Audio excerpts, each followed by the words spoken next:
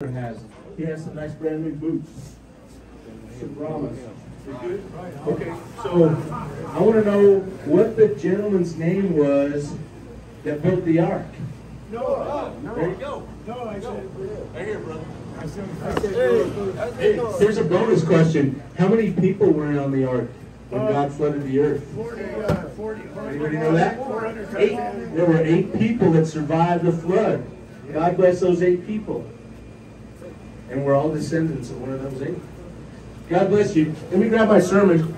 I want to pray first. Everybody that can hear my voice, please bow your head in prayer. Heavenly Father, we come before your throne in humility, Father. We love you and we appreciate your great gift of life, Father, and your great gift of salvation. We love you and we wish to do your will every day in our lives. I pray that everybody that hears my voice is blessed by this word, Father, that comes from my filthy mouth to their ears. I love you. In Jesus' mighty name I pray. And everybody in agreement says, Amen. Truck, you guys see the truck every week. So I was riding in the truck and I had my sermon. And there was this old Bible that was under the seat. So my sermon is about sin this week. Can everybody hear me back there? My sermon is about sin. So I picked up this old Bible, must have been 10 or 15 years old, that pastor had in there. And it was already open to a page, and it was open to page in Isaiah chapter 58. Isaiah chapter 59 verse 2 says, "And your sins have hidden his face from you, so that he does not hear." This is talking about my father. Talking about my father and what our sin does to him. Did you know that God can't be in the presence of sin? So when Brother Michael sins, he hurts his father. He hurts Jesus. He hurts God. He hurts the people around him. When I sin, all things go wrong. So okay. So I want to talk a little bit about what happened last week, because last week was pretty special. Who saw the sermon last week? Did y'all see the sermon? My brother brought a table and a gavel, and he put on a mock trial as if it was the end of time. At the end of time, Brother Michael's going to stand in judgment, and God's going to judge me for my entire life. Every second in my life will be judged. Everything that I've done, everything that I've said, I will have to answer to the Father. So my brother got out there and he did a mock trial, and he asked all of you that had sin to raise your hand, and if you wanted forgiveness, to cross to the other side of the line. And it was beautiful because many of you did. Many of you realized that you have sin like I do. You raised your hand and then you said, I want forgiveness for my sin. But you see, what the world won't tell you, what the world lies to you about, is that it's okay to have that sin. Is that it's okay to live in that sin. But that sin is not what you live in. The wages of sin is death. But the wages of sin is death. It will kill your soul. Don't worry about they that can kill your body. Worry about he who can kill your soul. So when you sin, you have to think about the Father. You have to repent.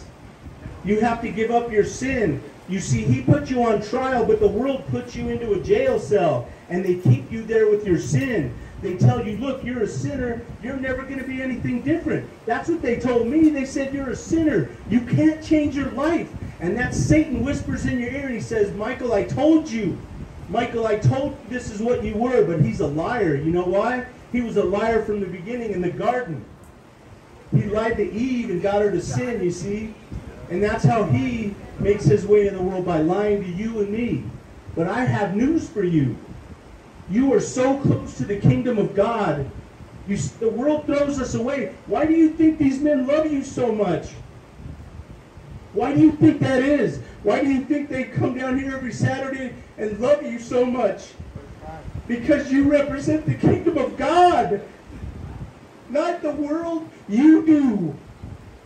We who are broken are the ones he comes after. It says he'll leave the 99 to find the one that's lost. That's me, and that's you. Can't you see? Turn your life towards Jesus. That's the best thing you can do to this world, to turn your back on this world. Give up that sin. Give up that hatred. Give up those things that the world wants you to have and carry with you. Give those things up.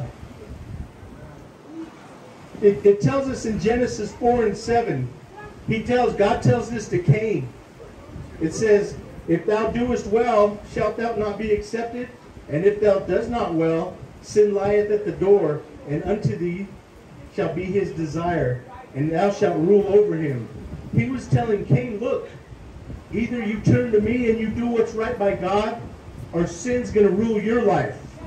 You have to make your mind up. I can't make it up for you. I can love you, but I can't make you stop sinning. My words are supposed to make you want to stop sinning so that you want to stop. I can't make you stop. Nothing I say can make you stop sinning. But I pray to my Father that you stop, that you give it up, that you throw the world away and turn towards God, because He will bless you. He'll love you in every way. You have to hate sin in order to love God. I can't stress this enough. When you turn from the world and you feel the love of God, you'll know that the world hated you before, and they hate you today. You are the kingdom of God. You represent that for us.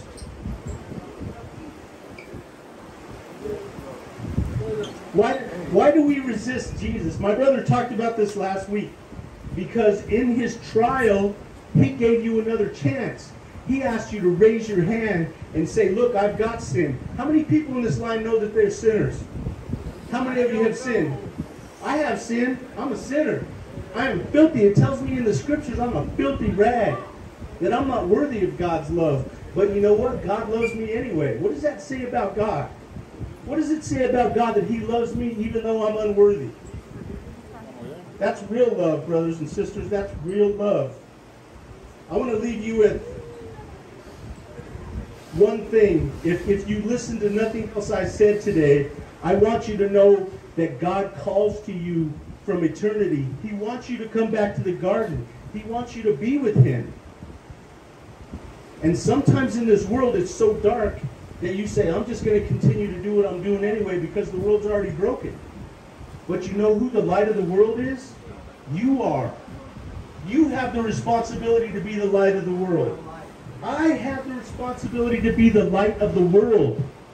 That means I spread the gospel of Jesus Christ. I tell people that the Messiah has come. He died on the cross and He rose from the dead for my sin.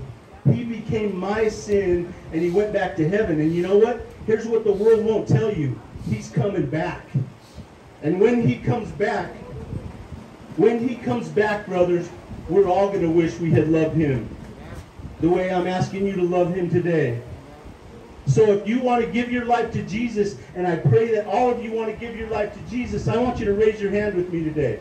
Who wants to give their life to Jesus? We're going to get a minute. We're going to get a pastor to come and pray with you. We're going to get somebody to come and pray with you and love you. And he's going to tell you exactly how to give your life to Christ. Because that's the only thing that's worthy in this entire world. Everything else is filthy trash. I'm going to close in prayer. Heavenly Father, we come before you in humility, Father. I love these men, and I love the fact that they listen to me talk about you, and they lean into you, Father. I want to pray that they do your will, Father, and only your will. In Jesus' mighty name I pray.